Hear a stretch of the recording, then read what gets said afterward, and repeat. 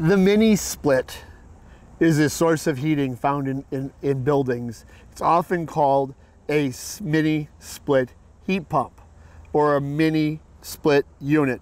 There are all different types of units. This particular one has the condensing unit on the outside and the evaporative unit on the inside. They call them mini splits because they're very small, they're very compact.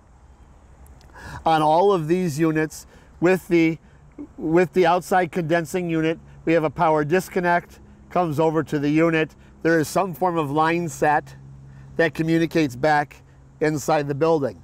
These units can have 1 zone, 2 zones, 4 zones. There's units up to 8 zones that can come off of one condensing unit. And so they're very convenient. Any place that you can snake a line set, you can add an inside unit. And so they're very good for retrofitting into buildings. You'll find these a lot in server rooms where they need extra cooling. In looking at these units per the CommSop, first you have to identify what type of unit it is, what's their source of energy, and then you'll record all the model and serial number data from the side plate. In looking at these units, you should make sure you photograph all that information and then assess the unit for levelness. Levelness is really important because with any condensing unit, any unit that's off level allows the refrigerant oils to sit in one side of the compressor and makes the unit work just that much harder and that much more labor. With these units, why I particularly like this typical install is within this black ductwork that they've installed, they've got the line set, and then they're also bringing back the condensate pipe. So that's what you'll see dripping off the bottom of this unit is the condensate pipe. On all evaporative units, we do have a condensate that is created. Sometimes that pipe is very visible in this case, and sometimes it's going into some other case and some other spot in the building, usually into the plumbing system that you can't see. I've also seen these units where the evaporative condensate is coming down and it goes right into a condensate pump in that room, and then that pump directs it to some other dedicated location.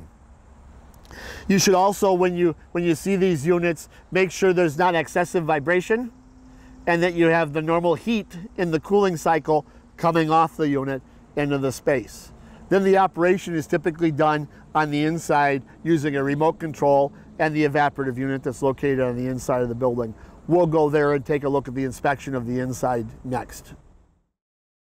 One of the advantages of a mini split or mini split heat pump system is the fact they're ductless. And so these can be installed throughout a building wherever I can snake the line set for the evaporative or the heating unit.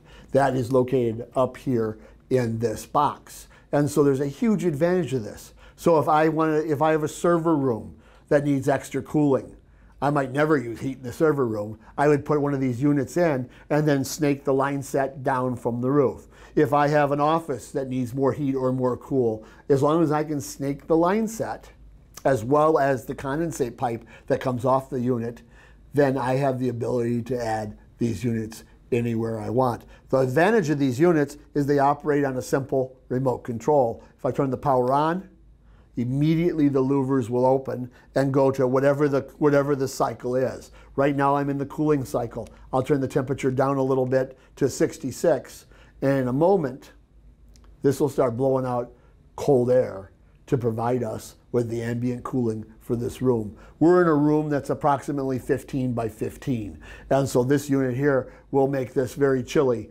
very fast. And then we don't have to have ductwork. We don't have to have anything that is going to impede any other operation. These are perfect for buildings on slabs, perfect for buildings that we need extra heat or extra cool. And so we would operate this unit, open this up, and then allow this to operate and allow this to run. I can turn the fan on higher or lower, depending on how fast and how much recovery I need. The inspection of this, turn it on in its mode. Again, use your infrared thermometer. Test its temperature, see what the output temperature is, 56 degrees.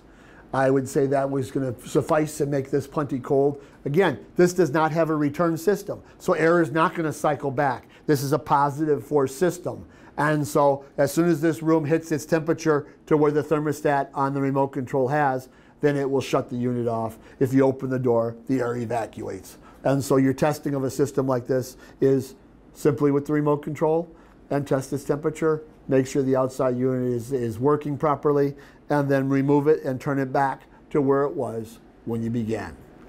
Any other questions, make sure you always refer to the ComSop and the operations. Don't test one of these systems if it is in a shutdown position. The only way you have a shutdown position on these units is either the breaker that supplies the power to it or the outside service disconnect. This is not a typical shutdown position. All this is a remote control that operates the unit. So operating this in an off state is perfectly permissible. Good luck with your inspections.